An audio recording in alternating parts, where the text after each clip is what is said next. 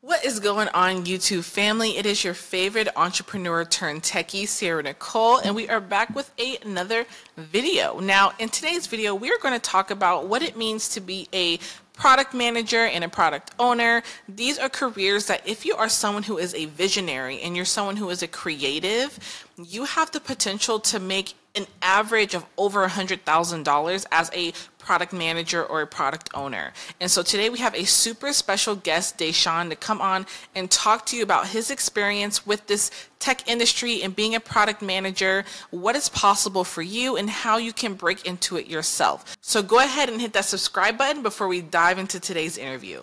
Well, Deshaun, I really appreciate you for hopping on and chatting with me today. I'm really excited for this conversation. I've been following you on Twitter for a while. And you know, we've interacted every now and then on there, and I saw some of the different things that you were doing with, it was Solana, right? Yeah, Solana Yeah. blockchain. Yes.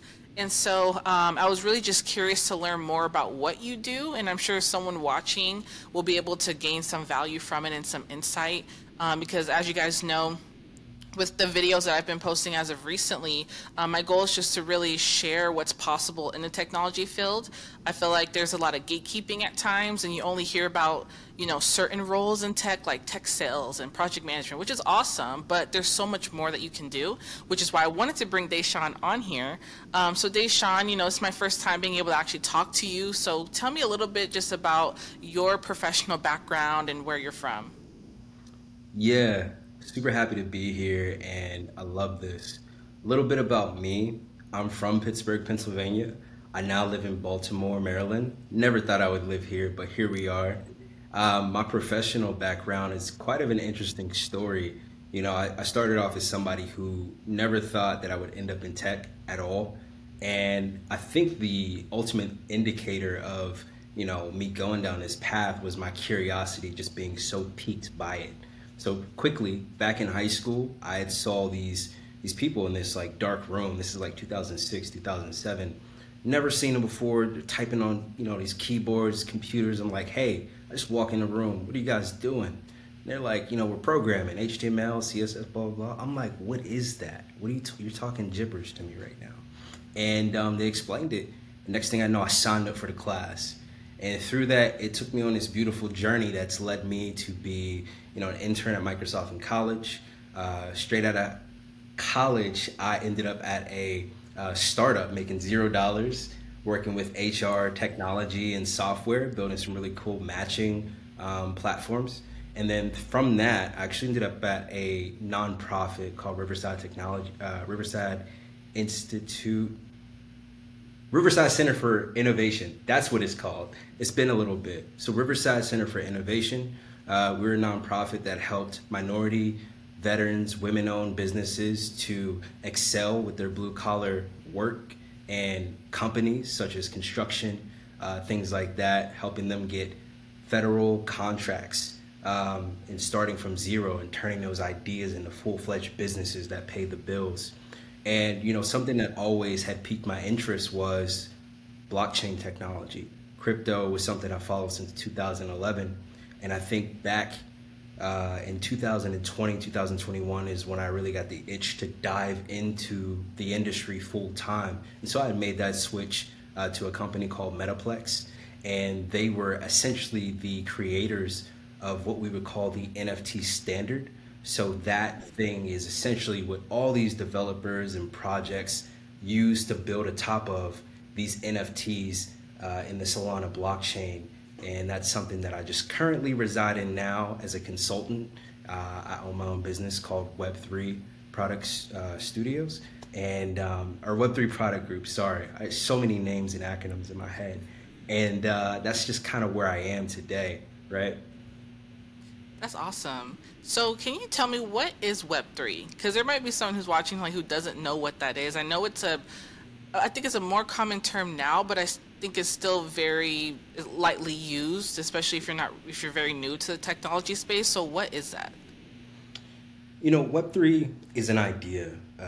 I would say when we go back in time and look at Web 1.0, that's where you would have the Netscapes of the world, AOL, getting that internet disk in the mail. For a lot of you people who might be a little bit younger, we had dial up, and it was very slow, and we would get a free trial of the internet via CD put in our computer.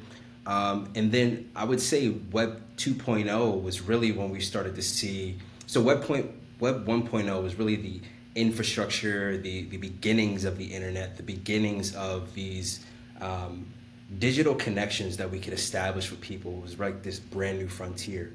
And Web 2.0, I would say, was really the beginnings of what we see today with our social media communities. It was establishing those peer to peer relationships and communities. And we had these financial infrastructures, these financial rails that were also built with a lot of these centralized entities or companies. So, what do I mean by centralized? Essentially, it is a company that is enabling a certain product to exist, but you as a consumer or a user, you don't really know what's happening behind the curtain, right? They kind of just have everything in this black box, and you only see what they want you to see. Now with Web3, we take that a little bit further, and we're standing on the shoulders of giants. So all of the foundation that was laid in 1.0 and all of the innovative new social communities and financial products and things of that nature that were built in Web 2.0, we're able to in Web 3 have those same communities, have those same infrastructure and financial rails, but now with a lot more clarity and transparency. So in Web3, we can see behind the curtain. We know how much a certain company has in a bank. We know what they're spending things on. We know when transactions are going in and out. And that's all due to this idea of the blockchain, which is essentially an open ledger. Or let's say if you looked at the transaction history of your bank account, but for everybody and for every entity, right? It's just all public information. So Web3 is really about transparency and ownership as well. Yeah. Do you see people embracing that more with so much transparency, or is there ever a concern of like privacy? Because I know that's a big thing as well right now with like cybersecurity and trying to protect your information and your data. So, like, is there pushback there, or what is that like? That's a good question. And I think what's really cool about just this whole paradigm of Web3 is it emphasizes choice. Now, there are areas in which open finance and a lot of transparency is in place to see what's happening on a bunch of different places with a bunch of different projects. But there are also tools to keep certain things private on chain, right? So even though you have this open ledger that nobody can change, mind you, nobody can manipulate and essentially lie to you, there are tools in place that allow for you to make things private, and you can keep some of those things confidential. And of course, there's still aspects of blockchain technology that rely on Web 2 infrastructure. So you'll have something sort of in a database off to the side, and you can keep sort of the normal routines and practices that you have today with managing your safety and keeping your data to yourself in a sense. Okay, that makes sense. So there is that element of choice where, if they want it to be out there, it will be, but it's not something that you can just make up. Like, I guess on today's internet, you can pretty much just put anything and there's no proof that it's real. Yeah, facts. And I think it's very interesting, right? Because you have a lot of people who are scammers, or they say that they've done things that they haven't. And the interesting thing about Web3, I know that I worked with a company who did a lot of they're trying to be like the Upwork of Web3, right? And it allows what they're enabling for companies to be a lot more trusting that the developers or other professionals who are on this platform to be who they say they are to be and to have done the work that they say they have done. And that is due to just the openness of building on the blockchain and, what that project, is able to leverage with that technology. So now they're able to build these, verifiable credentials, if you will, right? So to go back to your last question a little bit, there is some pushback in some areas, but I think what's really cool is, we always enable this freedom of choice in a lot of different areas in Web3. And the other cool thing is if there is something that isn't right or doesn't sit well with people, everything's open. There's a lot of open source, a lot of ways that people can contribute. So a random developer from Romania can just say, hey, I don't like how that's being done. So I'm going to create this thing, push it to wherever it needs to go, and now people have a choice to, make things private or keep things, public, right? And it's just this huge community of people that are contributing without asking anybody's permission. It's super cool. And that is really interesting. Just seeing the way of the future. Because obviously, the internet and technology is just ever evolving. So it's just so interesting to really see it happening in real time. Because like when, like you said, web was at 1.0 with like dial-up, all of that came out. A lot of us, some people, but a lot of us weren't necessarily in it when it was happening, and so being able to see Web3 kind of sprout from the ground up in real time is really cool to see. But I'm curious. So you're with Metaplex, right? So I actually was with Metaplex before. Okay. And I experienced a layoff, and so as soon as I had went through that, I had started my own business, and it's almost been a year since I started this business, and yeah. But I was. Okay, and you were a product owner or product manager? So I was a product manager, but I sort of served in a little bit of a function of a product owner as well. And just for clarification to anybody out there, the product manager, they own essentially the roadmap. They own the insight that they gather from the market and what issues your customers are actually facing, the users. They're essentially the advocate for those users, and they use the skill sets that they have to gather market intelligence and insight to accurately assess if the problem can be addressed with what the company has to offer in terms of resources, and they build a compelling case to take it to their superiors or other peers in the company to go about building something to address that sort of at a high level. It's a little bit more intricate than that, but yeah, they're problem solvers, and they're people who corral the company internally to rally around a problem and a solution.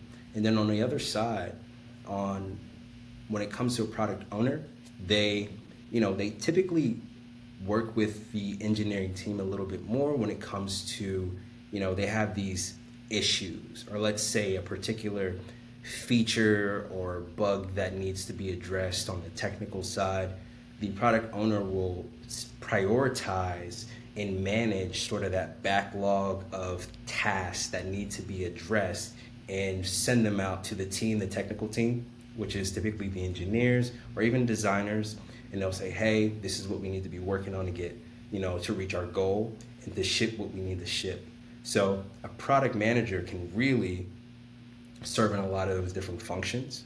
And then a product owner really just focuses on that specific sort of niche. So yes.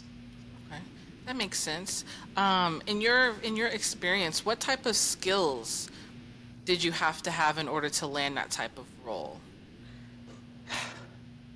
What's crazy? I had been doing this for such a long time, but at the onset of my career, I had no idea that a product manager was even a thing, right? Right. So I'd actually talked to Tanika Askew. I know a lot of people see her on Twitter. We had a call some time ago, and she was like, oh, you really sound like a product manager. I was like, what's that? So to answer your question, I did a gap analysis on myself, right? I was like, okay, let me research what a product manager actually is and does, and I was noticing the skill sets that I lacked that were really prevalent in a lot of those positions that I saw, job descriptions and things of that nature, other people on LinkedIn, and the common themes that I saw was, okay, are you a good leader? Do you have leadership qualities, right? Are you a good communicator, both vocally and written? Because as product managers, we write a lot, we talk a lot. And I think another intrinsic thing is inherently you need to be a people person, but on the sort of flip side of that, you also need to know how to manage people either down at your level, and also you have to manage up, right? And so those things really culminate the essence of a product manager. And then on the sort of hard skills, there are dozens of different things that you'll see out there. Like, okay, a product manager has to know how to use Jira or Confluence, which is essentially a project manager tool. Or you need to learn how to, use Monday.com or Notion or things of that nature. And it just varies from company to company. But the other things that you would have to be really good at are research, right? And you need to develop a sense of how can you go out, look at this issue and come up with a game plan to cultivate information from different resources that are the right resources and it's the right information, and then formulate a compelling um, argument for why this problem, and then also come up with in ideas within yourself that you think can best address those issues based on the resources that your company has and the capacity that you all have and what the market is ready for. So you also need to be a great idea person, a great negotiator, and you need to be a great storyteller as well, because you're doing a lot of presentations, a lot of meetings. So those are some of the skills that just come off the top of my head. And yeah. And it's interesting because that seems like such a very pivotal role in a company, right? Yeah. Because you're almost like kind of driving the direction of where the product is going, pretty much, right? Is it usually like a solo person, or are there multiple people that you're working with to drive that, or is it really just you? Yeah, that's a great question. So it's actually both, right? So what do I mean by it's both? When it comes to a product manager actually getting a sign off on, presenting an idea and being able to build something based on that research that they did, it takes a lot of buy-in. So what does that look like? You shop and socialize the ideas that you have around to the team. So you have to be very collaborative, right? So it's a solo endeavor at first, with you cultivating all of this stuff to build that case up for whatever you're trying to do. And then you're getting the documents together, making sure, it's the right information and you're presenting it the right way. And then you're working with your cross-functional team that can consist of engineers, designers, QA, data science, etc. And then also management, leadership, legal, marketing, blah, blah, blah, right? And you're connecting with all of these different people depending on the company, right? Because your company could be a startup and you have certain key figures that you need to get this by, or you're at a big corporation. It's just going to take a lot longer and you need more people to be bought into this to get the go ahead. So there's both sides of that that you can kind of expect. Right. And I mean, it seems like it's which, correct me if I'm wrong, but it seems like a highly creative role. Like you have to have that somewhat creativity, or that, like innovation, to be in a role like that. Would you agree? 100%. One of the, when I was a kid, I remember wanting to be a Disney Imagineer so bad. That was my dream job, and I would akin or liken a product manager to a Disney Imagineer. You definitely have to be creative, and you have to build this sort of product muscle, right? To where you can find yourself, in any given situation when it comes to being a product manager, and you should be expected to perform. And what do I mean by that? There are so many different products out there that you could expect to be, interfacing with, whether it be a financial product, it can be an artificial intelligence product, it can be a safety data security project, cybersecurity project, etc. So your mind needs to be so expansive, that you're constantly learning things. And I think just through that natural progression of your career, the more that you know and the more that you learn, you'll be able to kind of flex those different muscles and be creative, by combining those things to be able to solve future problems. But inherently, yes, because sometimes you even might have to get your hands dirty and design something to make like a mock-up or blah blah blah. So yeah, it's pretty cool. It is really cool because one thing that I've been trying to do, especially with my platform, is just exposing the opportunities for creatives in the technology field. Because oftentimes when we hear, oh, you're working for a software company or a tech startup, you think you have to be super technical, good at numbers, know how to do, software engineering and all of that, right? But there's a lot of space in this industry for creatives. And so me being a creative myself, and when I, started doing more research, I realized, wow, there's a lot of different roles and different opportunities to really be able to flex that creativity. It's just something that I feel like we don't really talk about that much. That's really cool. So how did you find, um, the level of creativity while you were doing your research? Did you find that it was acceptable? Did you find it was more than what you expected? Did you find like it was less than what you expected? Yeah, I mean, I feel like it was definitely more because how I got into even like working in tech. So I've been a full-time entrepreneur and content creator since 2018. And earlier this year, I met well, I guess in the end of last year, earlier this year, I met a founder of a tech startup. And I was just doing some one-off content projects helping him out. And so he ended up bringing me on a contract as a fractional CMO for his company. And then that's when I realized, wow, there's actually a lot of space for creatives in the field. And so I started doing more research and I started learning about, product owners and product managers and obviously the marketing space, content marketing. And there's just so many other things, AI, and machine learning. Like there's so many roles that you can be in where you can still use that creativity and that imagination that comes with it, and being able to do research, and people who love learning. There's so much space for us. And so I was definitely surprised, because I thought, oh, to be in tech I have to go be in cybersecurity, or I have to be a software developer, and that's just not Yeah. me.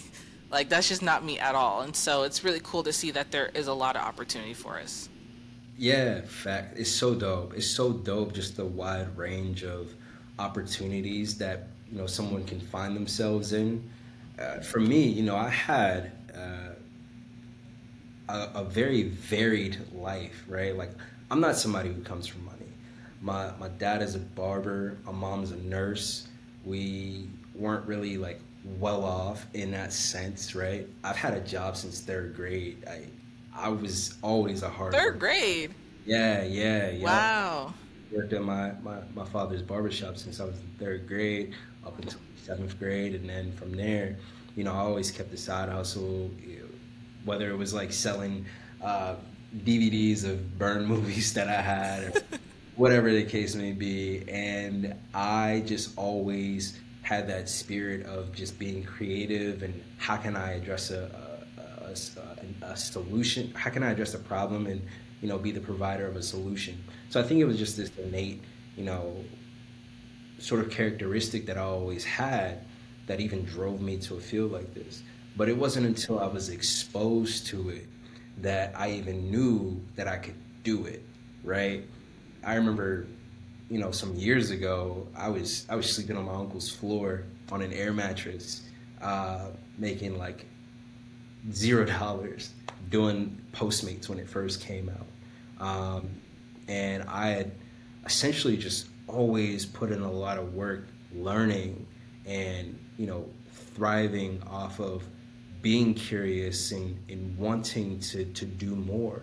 So I think stretching outside and pushing outside of your comfort zone and those boundaries is something we often hear. But when you really truly do that, the world opens up and the things that you're exposed to are just beautiful. So I would implore everybody to just really, really bet on themselves and just be heads down sometimes, grow, figure out what you're really passionate about, or just want to learn and just go after it. Like the world is your oyster for real. Absolutely. And that exposure is so key, because you don't know what you don't know, So if you don't even know something exists, you can't even do research on it. So being exposed to just different types of career paths and different types of companies and different technologies, it can just open up in a whole new world for you. 100%. And one of the things that I always had going back and forth on was, do I need to be a programmer? Do I need to like get a computer science degree and blah blah blah? And I haven't really, I'm almost 8 years into my career, 9 years into my career, and I haven't had to use any of those things to get to where I am, but those are things that interest me.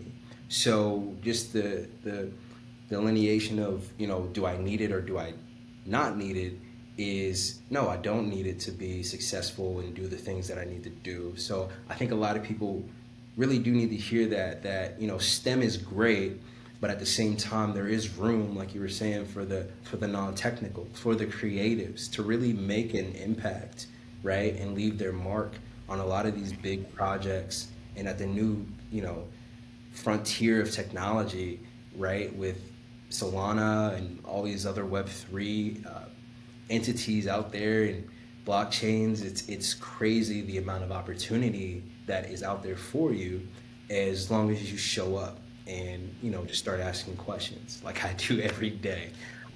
Yeah. And I'm sure, especially in that Web3 space, because it is so new, I'm sure that the career opportunities are probably like ever growing, right? Or even if you don't want to necessarily work for a company, but the entrepreneurial opportunities as well in the space is it's ever growing. Yeah, that's so interesting. I myself, right, I think am a testament to just like the fluidity of the opportunities that are always out there in this space. I started off while I was still at my last job in Web 2. I was a part of this thing called a DAO, right? Decentralized Autonomous Organization, which is essentially just a group of people rallying around a mission, if you will. So it's like a company, but it's not really a corporate structure at all, right? It's like going to work with your buddies and friends and, y'all just putting work in to do something. And I contributed to that for free in my spare time, really loved it. I got to interface with a lot of big companies like Coinbase and Polygon and blah, blah, blah, things like that. And eventually this entity had released a token, right? And I got an allocation of that token just from contributing, and I made money, right? Like I thought that was so cool that, I was able to be rewarded for just being an active participant, but not really having to go through the process of like being hired or anything like that, right? So yeah, there are grants that are out there. If you have an idea that you want to present, you can go and research those, apply for them, and if you can contribute to these entities and whatnot and get awarded a grant for your time or your idea, I think that's amazing. And a lot of these people out here that are contributing to Web3, they welcome, a lot of collaboration. A lot of things is open source, so you don't even have to ask permission in a lot of instances to contribute to a project or a company that you might really love, right? It's crazy. Yeah, I mean, so much opportunity there. And I know that you moved into the entrepreneurial space, and I'm definitely curious to hear about how you even got started with that. I know you mentioned that you were with Metaplex, and then you experienced a layoff, and then you moved into just really building up your own thing. And so, that's something that's very, I don't say very common, but I know in the technology space, that's something that a lot of people do worry about because layoffs are not something that's super uncommon. So, like, Yeah. how did you navigate that, and what made you go into starting your own consulting business? It was really necessity, right? It wasn't like, oh man, I really want to do this. It was kind of like I have to do this. That was the real of it. Um, I had founded a business before, and that was something that I wanted to do, and that was in real estate. It was a service business, like scanning buildings. If you ever saw those 3D tours, I did those. And so in this instance, what was different about it was when I got laid off, I didn't accept any severance, right? So I didn't have any severance. And when I tried to go through unemployment, there was an issue, and I couldn't get an unemployment at all. So I was essentially running off of my savings. So I started to, calculate things out, do. All right, I'm burning through my savings, and my savings is pretty much gone. And by the grace of God, I have built up such a network just from every day I'm talking to builders, founders, developers, etc. Just reaching out, seeing how I can help, be a resource, and I'm talking to people, and it was just so crazy how things worked out because what had happened was, I put my story out there that I had experienced this layoff, and somebody reached out. They were like, "I need you. I need you, bro. I need you." I was like, "Let's talk," right? And so through that, this is somebody I had interfaced before, just talk free, help them out a little bit, and they were like, "This is the idea I have. This is where I'm at. I know you're a product manager, and I need help getting this from 0 to 1. Can we work together?" Yeah, we can work together. So I did what I needed to do, get my paperwork set up for my business, and from there I was off to the races working with this one client for months. Right, we had established this relationship for months, and then from there I got another one, then I got another one, and things happen. Things happen. Now, I'm at this stage where I feel like I'm really ready to get back out there and contribute my time to a company in a more permanent state, because like I said, this business wasn't something that I had dreamed of doing, or it was motivated to do of my own accord or own volition. It was, I got to keep the lights on, right? Right. Yeah. I mean, that's actually really interesting because I always talk about how important networking is in building those relationships. And I think a lot of times we go into networking as, okay, who can I meet and what can I get from them? Instead of going into it with like a value first approach. And sometimes you'll be cultivating relationships and it might be months, like you said, or even years before you even see anything come of that relationship. But I love how, you were doing that. And then when an opportunity came at the perfect time for you, so I think that's just really goes to show how important it is to be building relationships throughout your career. 100%. If if I was timid, I'm an introvert at heart, right? Like I love my alone time. I love my home and chilling. But I would wholly say that if it wasn't for my ability to network and just talk to people and make those connections, that I probably would have been evicted from my place long ago. I would be, somewhere in a position that I did not want to be in, right? Right. Those relationships 100% turned into dollars. And that wasn't something that I was, seeking out or, forcing out of people. It was just something that was organically in the making and happening for me long before I even knew that I needed to lean on these people and help them so they can lean on me as well. So it was very beautiful. And the thing that I always love to do, even still, is help people. So right in Web3 and the Solana chain explicitly, I had started these free office hours, right? Just in my own time.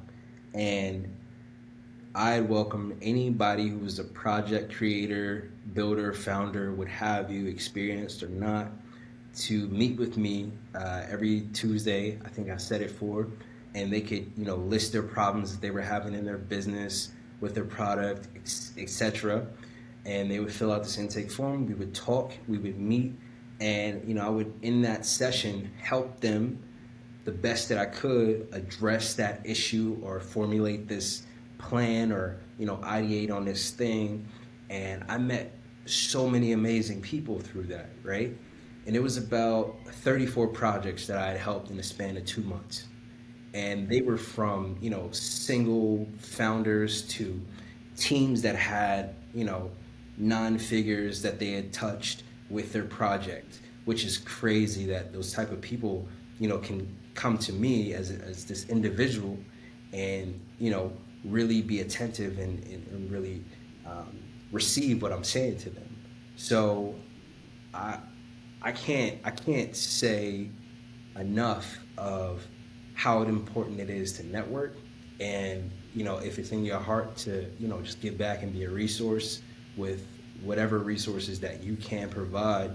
I would implore you to try that and see how it goes for you and the people you touch, right? Because they need it. Absolutely, yeah. I mean, networking has been such a huge component to even my career as well, so it's definitely worth, I think, giving that value to people. A lot of times, especially in today's world, we go off the notion of like, you can't even talk to people unless they pay an invoice. And sometimes I feel like it's okay to actually build those relationships without having a price tag on it, because you never know what's going to come out of those conversations. So I really love that. 100%, 100%. I appreciate that. And I'm curious, like, what was an example of you really benefiting from network yourself? Like, what was that like? Yeah, I mean, the software company that I work for now, actually. Wow. So, I met someone on like Facebook or social media, as we do, and it's someone that's just been in my network for a while. I've met her at a couple events. We worked on a couple projects together over the last few years, and she works at this software company. And I had reached out to her a few months ago, and I'm like, hey, I'm trying to transition out of marketing into a different role. And I was like, is there any tips or anything that you can just like give me, because I'm having a really hard time. Like, I was applying for over 100 positions and I just wasn't getting any feedback at all. And so she's like, yeah, do this, this, and this to your resume. And I did that. And then a couple weeks later, I was like going through the interview process for a few companies, and she called me and she's like, hey, the software company that I work for is actually looking for a position. I was like, if you're interested, I'll send your resume to our HR hiring manager, and we'll just see what happens. So I ended up getting the interview with them, and obviously going through the process and accepting an offer from them because she recommended me to it. So like, we built that relationship over the last few years, and obviously I didn't know what would come of it, but now I've been able to get the role that I have right now because of that relationship. That's amazing. That's a testimony right there. That's dope. Yeah, that's why I always tell people, like, no matter what you do, because I'm also an introvert as well, but it's worth like getting out of your comfort zone a little bit and building those relationships, because it's been a huge factor in just my career and even within my business for these last few years. 100%. And even this Yeah. us talking and communicating here today, for your viewers, is one of those things that I think of, practicing what you preach, right? Because we could Absolutely. have easily just followed each other on Twitter and not be the end of it, but you know, now we're here, right? Love that. Absolutely, yes. And I'm all about just sharing, sharing my network, sharing information. That's why I wanted to start up this series on my channel because, I don't know everything, obviously, especially in the technology field. And I was like, there's so much that we can expose people to. And so that's why, I'm really grateful that you even came on and just shared your experience. So I'm sure that there's some part of it that somebody will be able to relate to or grab a piece of information from that can potentially help them within their journey and within their career process. So I really am appreciative of that. You're welcome, and I appreciate you having me. I would say to anybody who is looking for change, right? Go out and seek it. Go expose yourself to things that you might not have known that were out there by talking to people who are in positions that you might not be familiar with, watching videos on YouTube, reading some things, educating yourselves on the unknowns. Because from there, once you start, you'll be able to pull that thread, and what you unwind will just be a beautiful, mess of a whole new world. And if there are any people who want to learn about Web3 and what it's like to be a product manager, I'm super happy to talk about those things. One, I love Web3 because where else could you have a cell phone plan, that's 4G, 5G data that you only pay $5 a month for due to the power of blockchain, right? Where else could you, facilitate a contract? And that company is called Helium, by the way. So if you're in Miami, they just started up. You can go ahead and get that $5 cell phone plan right now. That's crazy. Yeah. There's a people powered Uber and Lyft alternative called Teleport. There is a freelancing platform called Lancer where you don't have to wait for people to pay you. As soon as the job is done, the smart contract will automatically pay you out. So there's no chasing down customers or anything of that nature. And I think that a lot of these different companies and entities that are being sprung up and built and bootstrapped by these amazing people are going to change our world. And that's why I'm a big fan and believer. And then on the product management side, help people be organizationally efficient, help solve customer issues and problems, and then also just build cool stuff, right? So if those things interest you, I'm here to help. I love that. I love that. The possibilities are endless. They are, and I hope that if if you're someone who is watching this, do your research, look up the different companies that are out there, as far as Web3 and some of these other technologies, and I think a lot of creative people would enjoy learning about the product manager role, so definitely if that sounds like just do your research and see, you never know what's out there. And again, Deshaun, I really appreciate you for coming on and just sharing your story, adding value, and I definitely, I know that someone's going to really benefit from hearing that. Thank you so much, and I hope so.